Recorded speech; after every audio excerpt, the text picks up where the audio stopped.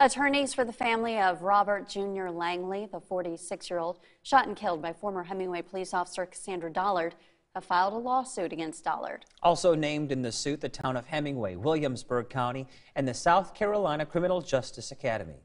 The suit alleges gross negligence and wrongful death.